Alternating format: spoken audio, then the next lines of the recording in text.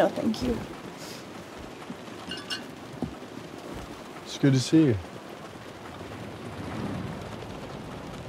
I know you hate me. I've done a lot of shitty things, but no, this isn't one of them. What do you want? First, to apologize. I'm not interested. I know, but you are going to be interested in the second thing. Unfortunately for you, you're going to have to hear my apology first.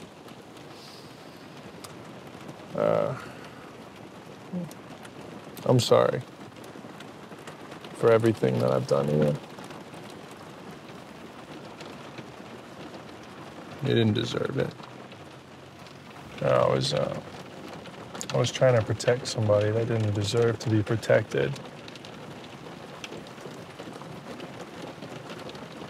If I could take it all back, I would. But I did what I did. I found out about you and my dad from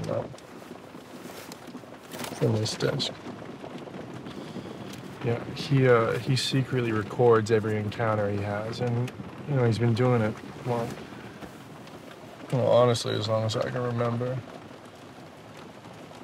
I stole it from him. He had a mental breakdown, and he moved out of the house. So I thought that I thought I'd give it to you, and you can do with it as you please. So there was a camera? Yes. And you've seen it? Yeah. Have a lot of people seen it? No. No. Does he know you're giving this to me? No. No, he would fucking kill me. Is this like the only copy, or is it other places? I mean, it's the only one that I know of, yeah.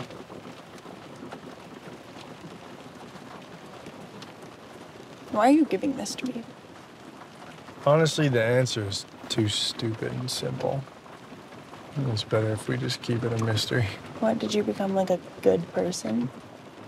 Absolutely not, no. And you should have seen what I had to do to get it.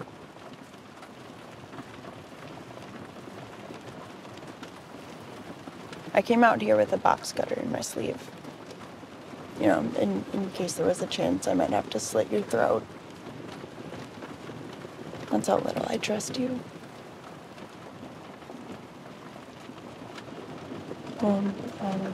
Thank you. You're welcome. I'm gonna go. Okay. Hey, for what it's worth,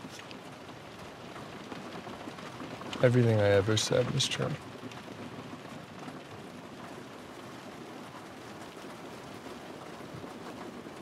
Same here.